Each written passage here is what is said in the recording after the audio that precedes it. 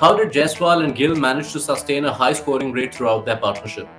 I think it was because of the pitch, because it was very good pitch, and then obviously left hand right hand combination. And I thought they liked to bat on this pitch. Why did all the West Indian seamers struggle to keep the run scoring in check? Again, I think it's a left hand right hand combination, and both the batters attack from the word go. And once you get that momentum, it's very difficult to stop them, especially in this format. Did Kuldeep Yadav's double strike of Nicholas Pooran and Robman Powell define this contest? I think so. I think those two batsmen were in form, and those two wickets, quick wickets from Kuldeep Yadav, I think changed the momentum. Why has Arshdeep Singh's frugality at the death taken a hit of late?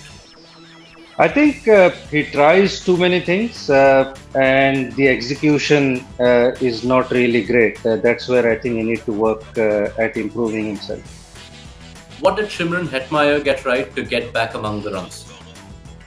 I think it took his time. He was 3 from the 9 deliveries at the start, so he took his time. Once he got going, once he had few deliveries under his belt, after that he picked it up.